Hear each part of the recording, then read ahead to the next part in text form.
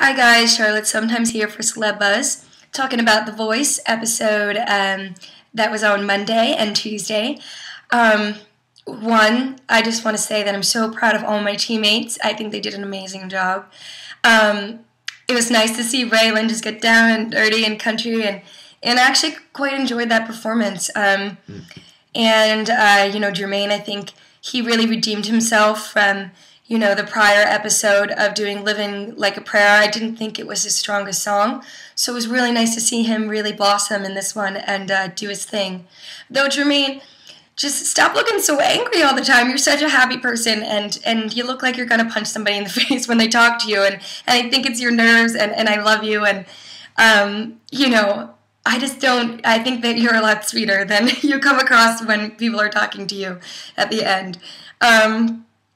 Erin, I think she did a great job, but I would like to see her do something a little softer, just to show that she can do more than just be the loud girl. And I think, talking to her while we were part of the show together, I think she wants to do that too. So I hope they give her that opportunity. Jordis, my hat's off to you. You're amazing, and I wish you so well. I know you're going to kick butt, in the music world, and this isn't the end for you, and I wish you so well. Christina's team, I'm a total Man fan, but I actually was quite disappointed with his song choice, but I think that being said, he executed it to the best of his ability, and it was still amazing, but I just think that it wasn't the right song for him, but I don't think he did a bad job or anything like that. I think he was very entertaining and great, and he made it his own, and I'm still a Man fan, and I can't wait to see what he has in store for us in 2 weeks. Ashley De La Rosa, I think she keeps growing, and I think that's just awesome, and she really kicked the Jewel song. She kicked its ass, and I'm just so proud of her, and it's really sad to see her go. But she's only 18, and I think she's going to be just fine. Lindsay, I think, was actually really good. I think it was nice to see her be even more comfortable in her skin on stage. I think her stage presence has really shown a lot of growth. I would like to see for her next live round, I would like to see her not arrange a song and her really just sing the song and just kind of show us what she can do vocally, not just with arrangements. I would like to see a little bit more power in her voice and just a little bit more authority over the way she sings. And I really think that we're going to see that from her. I think she has a lot of potential, and I think she's doing a great job. So, and just side note, when she sang her Save Me song and Christina Aguilera started crying, I had to say I had like a bag of cheese puffs, and I was just bawling last night, and there's just something about Christina Aguilera that just really, I don't know, I think she is such a strong-ass bitch, and I love her, and seeing her tear up was just, I don't know, it was really moving to me. She's always been really super kind to me on the show, and I love her, and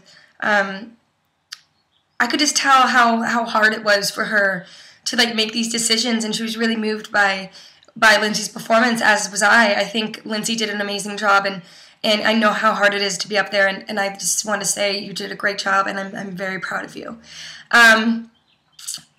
Jessie got eliminated on Monday night. I know that caused some controversy, but I think that Christina made the right decision, because I think Jessie doesn't have as much, he's not as coachable, so she doesn't really have a lot to offer him, and marketing-wise, I'm not sure how he would succeed in the music business.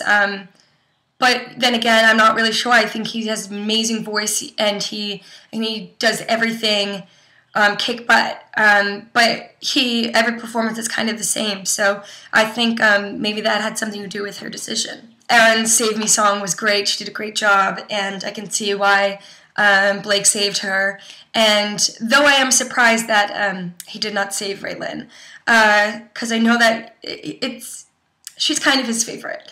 It was nice to see her do something a little bit softer. I actually think that it was one of my favorite performances of hers, because we got to see that she can actually sing too, and there's like little subtleties in her voice that really just moved me, and it was more grown up, and it's just my personal taste, so I actually quite enjoyed it, and I think I understand why Blake chose Erin, and I normally wouldn't say that I would pick RaeLynn, because she's not really, it's not really my thing, but I think I would have saved her, because I just think her performance moved me more. Yeah, it was really tough to see Ashley go, really tough to see RaeLynn go.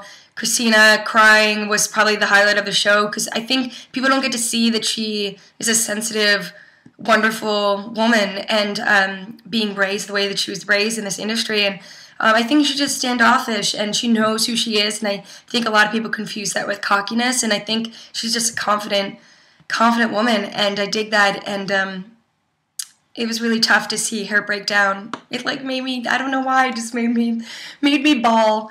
So anyway, I also loved the group performances, though I think Blake's was a little cheesy, and I love you, Blake, I love you so much, but it just kind of reminded me of like a high school yearbook thing.